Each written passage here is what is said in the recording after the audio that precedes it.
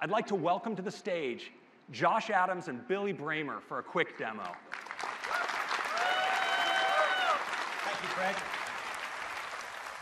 Thank you very much for having us here today. So last year, Metal revolutionized graphics on iOS. And now, Apple's amazed us again by bringing Metal to the Mac.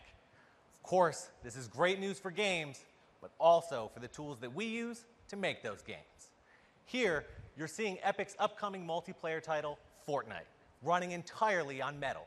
We're modifying it directly within the Unreal Engine, a development tool that powers many of today's best games. There's quite a bit going on in this scene, though, so let's break it down. First, there are 64 different layers of rendering effects, and that's a lot. They're all combining together, though, to produce what you see on the scene today. If we go into a simple wireframe mode, you can see the thousands of building blocks that make up this world. We can start to add in layers, flat shading, detailed lighting, runtime shadows, and finally, we combine them all together to bring Fortnite's fun and lighthearted aesthetic to life. The interesting thing here, though, is that all of the effects you're seeing are being done completely in real time. Notice how the shadows and objects interact nicely as Josh moves the car around. Finally, we can change the time of day on the fly, dramatically altering the mood of the entire scene. All of this is thanks to the efficiency of Metal. In fact, we're seeing a 70% reduction in CPU use compared to OpenGL, enabling developers like us to create richer 3D worlds. Now, speaking of those worlds, let's hop into the game, Fortnite. Now, if you've ever built a pillow fort and battled imaginary monsters with your friends, you already know how to play Fortnite.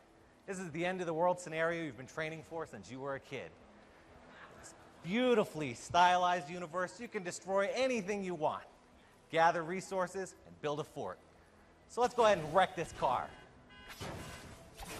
gather its metal, and continue our wanton destruction by chopping down this tree to get some wood for later.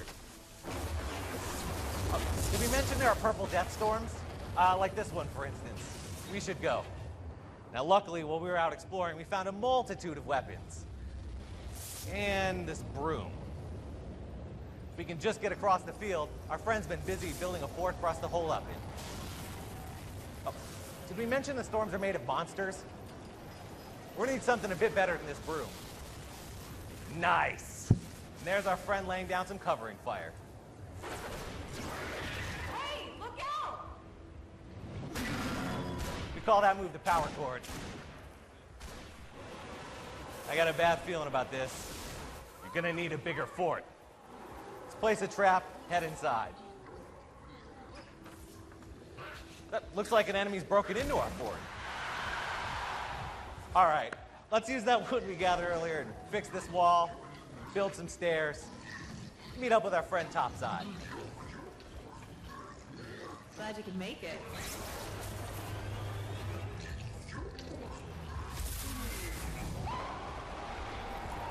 Whether you're a gamer or a game developer, Metal opens new possibilities for rich and engaging worlds. You can download the Unreal Engine for Mac right now, and the Fortnite beta for Mac starts this fall. Thank you very much.